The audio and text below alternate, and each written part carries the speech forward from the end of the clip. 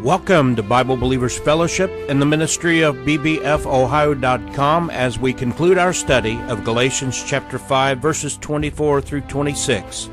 Do you belong to Jesus Christ? This is part 2 of 2.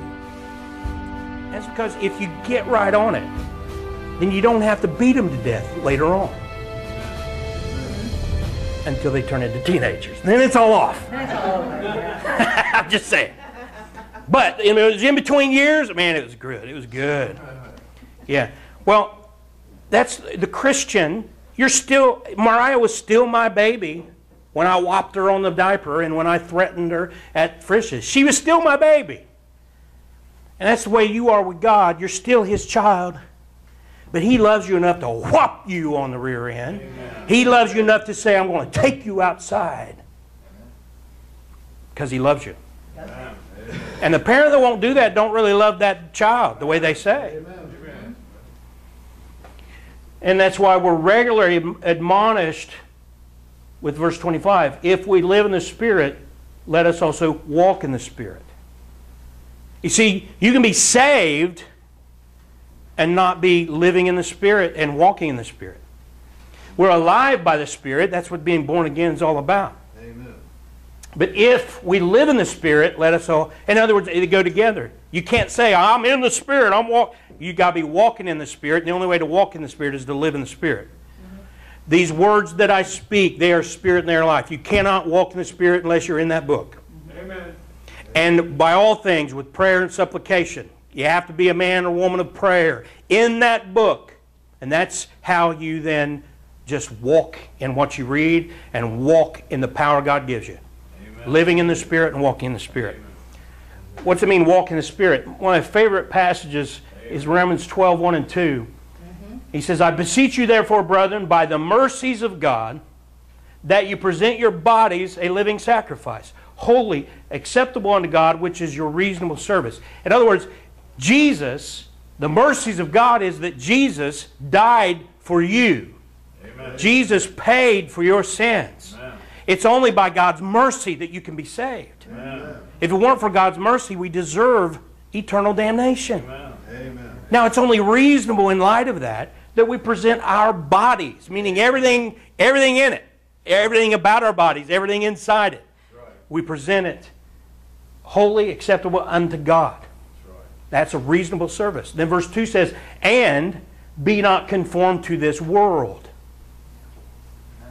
Oh, that's the problem. That's the big problem with today's Christians. Amen. Conforming to the world. Yes. Got to be loved by the world. Want everybody to love you. If you were Christ-like, everybody would love you. No, they killed Him. Amen. If everybody loves you, Jesus says, woe unto them when all men speak well of you. Amen. Woe unto you. It's not a good thing when the whole world loves you. Now, when you get into the kingdom and you're in the millennium, that'll be a different story. Amen. But in this dispensation you're living in right now, it's ugly. And be not conformed to this world, but what? Be ye transformed by the renewing of your mind, that ye may prove what is that good and acceptable and perfect will of God. And if you're not in that book, you're not renewing your mind. Amen. The only way to renew your mind is with the Word of God. Amen. I like good gospel music. Most of the time I like a banjo in it. Amen? Amen. But people laugh because they come by. They can listen. This morning you walked in and we were listening to German march music. I'm very what they call eclectic in my musical taste. Last night I was doing some finishing touches on the study, and I had Handel's Messiah. And you talk about hoity-toity.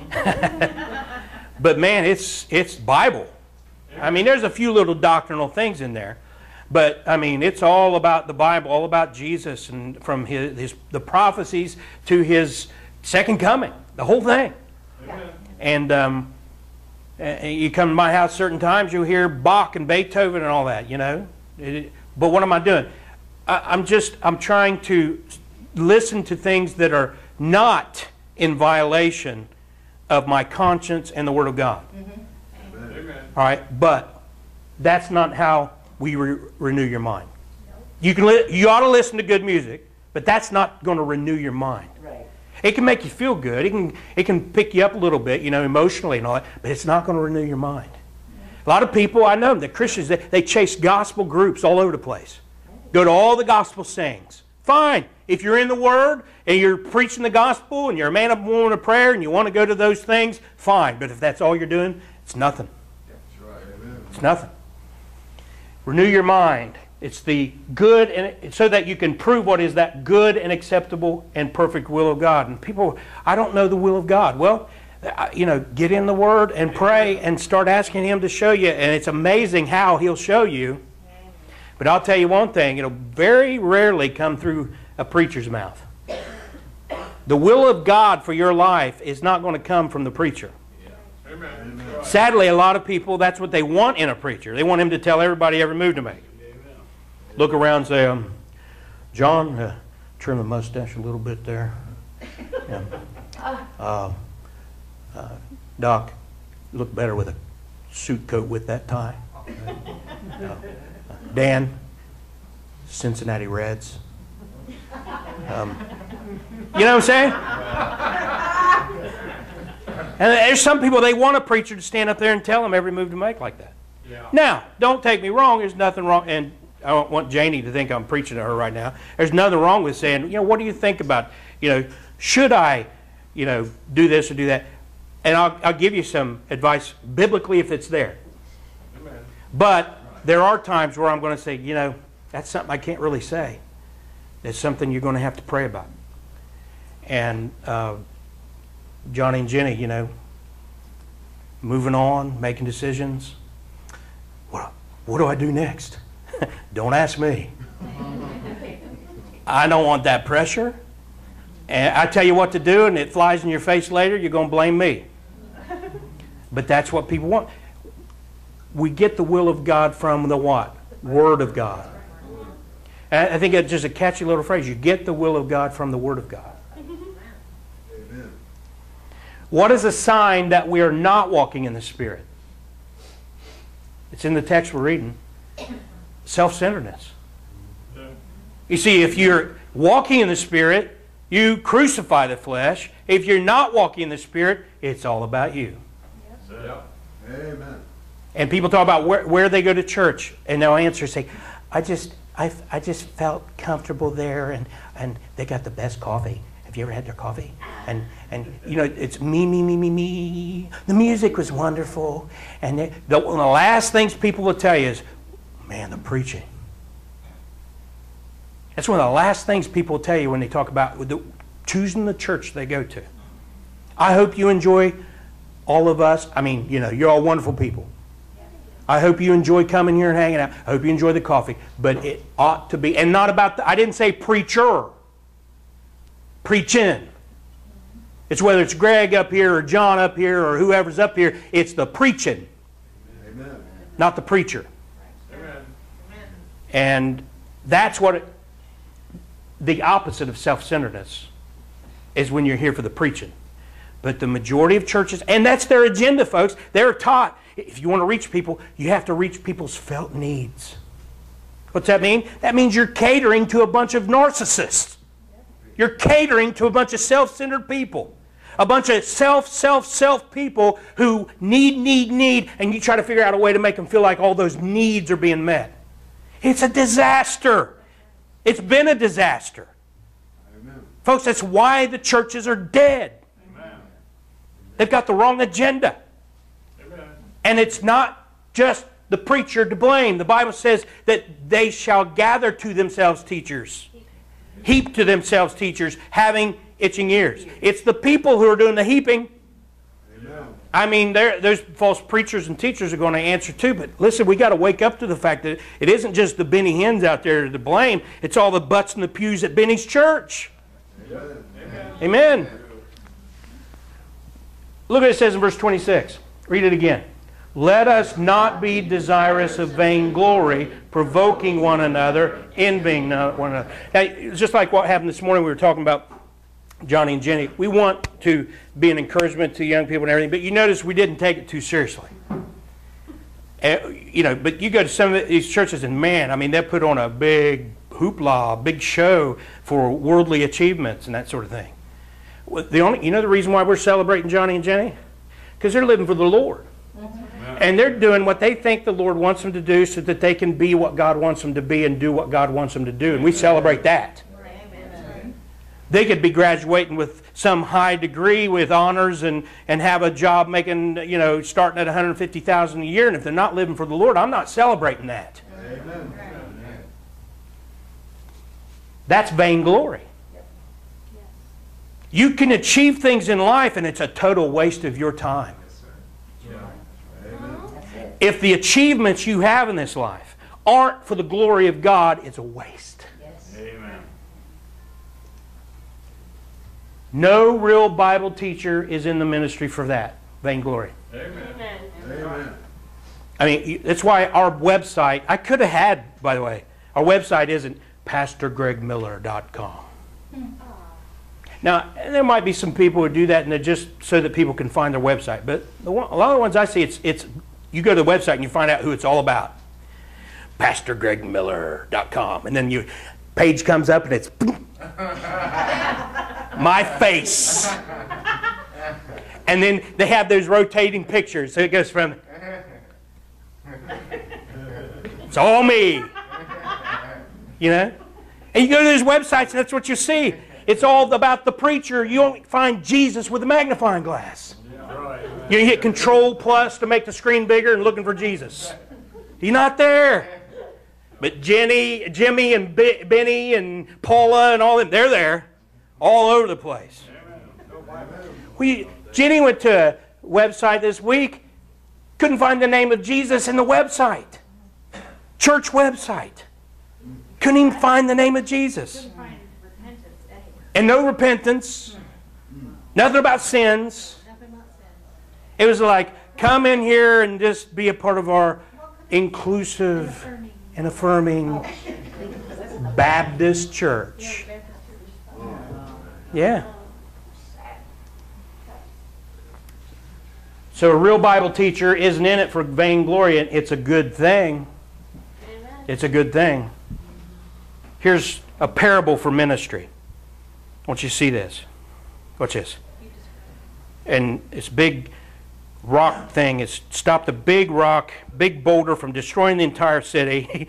And he happens to knock over one little building, and now the entire village is attacking him.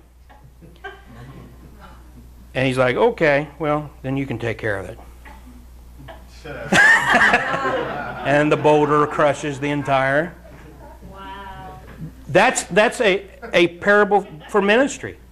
And while I'm talking, I'll show it again so you can see it. Pastors spend their lives, spend themselves, even neglect their own families and things at times for the flock. And all they can do is complain because something doesn't go right. And then they start knifing him in the back. And when he leaves and that church is destroyed because they didn't appreciate the minister and the ministry that was there. And I got to tell you, 25 years of ministry, a lot of years of ministry, that's what I felt like. There's a church I pastored, and the denomination didn't like the fact that they were afraid that that church was becoming too big, and they were afraid that I was in it for vainglory, even though I wasn't. Wasn't promoting Greg Miller. We grew up to 185 people on Sunday mornings. Things were busting, so they sent spies. I didn't even know, but they actually sent spies from the headquarters. And they went back and said, we didn't see anything wrong. And they found this lady who was a schizophrenic who accused me of preaching crazy doctrine. I was preaching that the King James Bible is an infallible Word of God. I was preaching that once you're saved, you don't lose your salvation. I was preaching that Jesus could rapture us out of here at any moment. And I was preaching that at the end of the tribulation, Jesus was going to establish a 1,000-year reign where we will be glorified and rule and reign with Him. Strange doctrine. They literally sat there at a table and accused me of that. I said, guilty as charged. What am I going to say? And so they kicked Greg out. Said if you showed up here next week, we'd have you physically removed by the police and we'll lock the doors. That was when all my girls were babies. So I abided by what they wanted to do. I stayed away. That church doesn't even exist, and it was dead within a year. Went from 185. And it's not Greg Miller. It's that I was there preaching the Word, and they didn't want that. They wanted somebody who would be denominational. They didn't want somebody who would be about the book. They wanted somebody who would be about the denomination. So they found somebody about the denomination and killed it. So I was like that. And I think, well, if I can't go stab me in the back, I got to get out of the way. Amen. I don't even know, to be honest with you. At some point, after getting knifed in the back for so long, a pastor just has to move and let the rock roll. Amen? Amen. To walk in the Spirit is to be what? Selfless. Not selfish. You know, just look at yourself. Are you selfless or selfish? That's your answer if you're walking in the Spirit. Today's professing evangelical church is apostate worshipers of self. And all you have to do is a little research and you'll find that out. This is just the latest thing. Now you can go to church and while the preacher's preaching, you can get a tattoo. That's convenient. Right. That saves time. And there are other things going on. Other churches have other things where you go and while the preacher's preaching, you know, there's all this crazy stuff going on. And I don't have it here, but you go online. We uploaded the Hillsong Christmas program. Oh my goodness. And Silent Night, and the woman singing it looked like Taylor Swift, dressed like Taylor Swift, dancing, shaking it like Taylor Swift, and singing Silent Night like she's a stripper. Yep. Hillsong. You can see it on our website. Well, when self is God, that's what happens. Amen. When all these people back here are being placated as self-worshipers, this guy believes his ministry is to meet their felt needs rather than to preach the book. Yeah. That's what's going to happen. This Laodicean generation is about taking, not about giving. Yeah. Amen. It's not just because, listen, I always tell everybody, I don't have to plan what I'm going to preach. We go through the books. Amen. And we're right here in Galatians, and here we are this Christmas season, which is supposed to be about giving.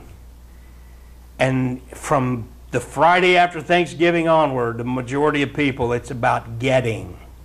Yep. Amen. And if you think those people fighting on Black Friday, if it's about them giving to other people, that's the exception. The rule is they're just there for a deal. Amen. And they want to get. So what do? Well, most churches are pathetic. We don't close our church down. Amen? Amen. And the same thing's true about Christmas. If you have Christmas with your family, keep doing it right. Right. Amen. You don't just stop doing things because the world does what they're the world. They're going to do it wrong. The church is now, the world is in the church now. They're going to do it wrong. But we continue to do it right. We continue to do it biblically. Amen. And that's what you do with your family. Don't allow your home to be invaded by the world any more than allowing this church to be invaded by the world. Amen. Jesus said this in Acts 20:35. Acts 20:35. You ought to mark it in your Bible. I have showed you all things, how that so laboring you ought to support the weak. And this is Paul talking here, and he says, and to remember the words of the Lord Jesus. Now Paul's going to quote Jesus. How he said, read it, it is more blessed to give than to receive. Ho ho! Ho ho ho!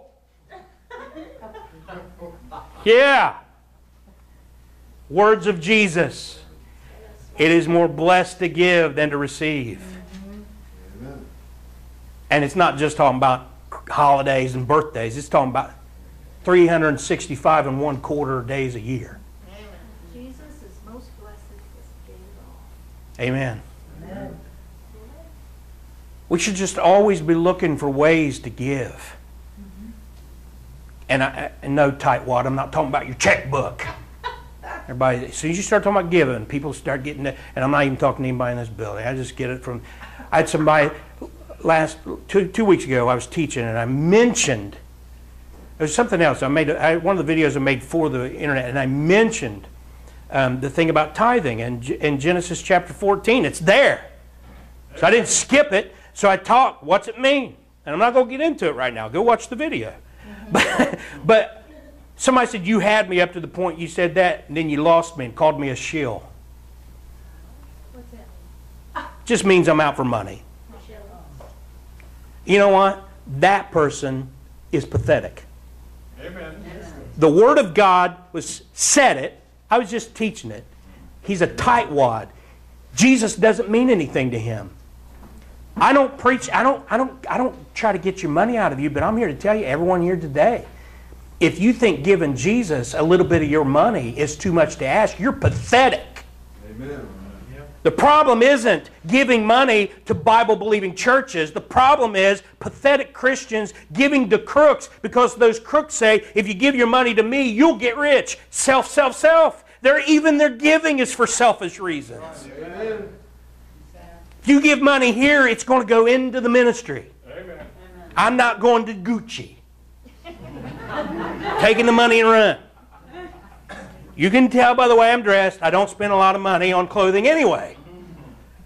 But it certainly wouldn't come from the gifts given to the ministry. Amen. And when you find, I'm again, not Greg Miller, I'm just saying if you find a good ministry you can trust and God's blessed you, you ought to be supporting that ministry. Right. Amen. Amen. And we've got some people who support this ministry, and I just want that said. But the reason you give isn't to get. Amen. But you are more blessed by giving than just to sit back and want to always be receiving. Amen. Amen. Those walking in the Spirit are less likely to be disappointed when not getting things. Amen. You say, some people just can't handle loss. Why? Because they're always thinking about what they get. But those people who are in the Spirit and not worried about getting, then when they don't get, they're not as disappointed. Amen.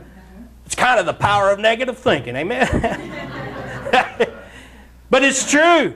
If your mind is all about, I want to serve, I want to do stuff for other people, and I want this, and then something doesn't fall just right for you, you're like, oh well, where can I give? Where can I? It doesn't even faze you. Their focus is on giving, not getting, and that's why they can endure when they don't get it. Amen. And then when you do get it, you're like, wow! Amen. Amen. Some of the praise reports here, other people are like, that's no big deal. Well, it's a big deal if you're not always thinking about yourself and always wanting, and then you get something, you're like, praise the Lord, I didn't even ask for that. Amen. And when a church family are walking in the Spirit, you don't have to worry about the trouble from folks Amen. Amen. provoking one another, envying one another. Do you see how that worked? Praise the Lord. Those who have crucified the flesh aren't about me, and they're always wanting to give. And you don't have to worry about the provoking one another and envying one another. Right. It's the exact opposite of what ought to be. You provoking one another, envying. In a church family, that's the opposite of what ought to be. Verse 13 in chapter 5, just a review, says, for brethren, ye have been called unto liberty, only use not liberty for an occasion of the flesh, but by love serve one another. Amen. Amen. That's what liberty should result in. 1 John 3:16. Hereby perceive we the love of God, because He laid down His life for us, and we ought to lay down our lives for the brethren. Amen. Amen. Amen. That's just, I say this, it's supernatural. I was going to say it's the natural result, but it's actually supernatural. It don't happen without the Holy Spirit. And within, you're walking in the Spirit, all this is just supernatural. But it's normal. It should be typical of those walking in the Spirit. And that's it. Amen. That's the message. Amen. It's that simple. And I don't have to stand up here and start, okay, it's close time, let's get the invitation. Martha, you play something on the organ. And make it, oh, people, you need to, and start manipulating you emotionally. You know what, folks? You need to get to where you heard the Word of God this morning. Amen. You shouldn't need somebody to emotionally pull on you. The Holy Spirit just spoke to you this morning. Amen. Amen. That's right. Some of you haven't been really walking in the Spirit, and you spend too much time worrying about self. Yeah. And if that's you, there's one thing to do. Repent. Amen.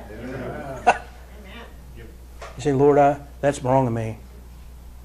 I'm going to allow you to transform me. I'm not going to do that anymore. I'm going to get in your word. I'm going to pray the way I ought to. I'm going to think about others. Think about the lost. Think about those that are saved that need something that you can provide. Amen, brother. Amen. Sometimes it's just a phone call. Sometimes it's a letter. Sometimes it's an email. Sometimes it's a visit. Doesn't cost you anything. And there's sometimes you just have something lay around the house you can help somebody with. Whatever it is. I'll leave it between you and the Lord. He'll tell you. Amen. But the details are between you and the Lord. But the general truth is, all of us, give. Have that attitude. Have that spirit of give. Give. And for His glory. Amen.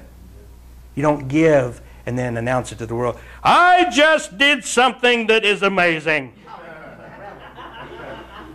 I mean, if you want to see somebody walking in the Spirit, no.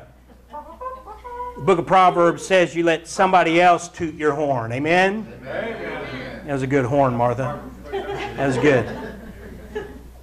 Do what you should do, and He will lift you up. Amen. You don't have to provide your own propaganda, your own media Jesus said circus. not to blow a trumpet. Amen. Amen. That's it. In the modern vernacular, don't toot your own horn. Amen. Lighthouses don't toot, they just shine. Amen. Did you hear that? That's it. Lighthouses don't toot, they just shine. And we're to be a lighthouse. Amen. Good stuff. Stand if you would, and let's pray.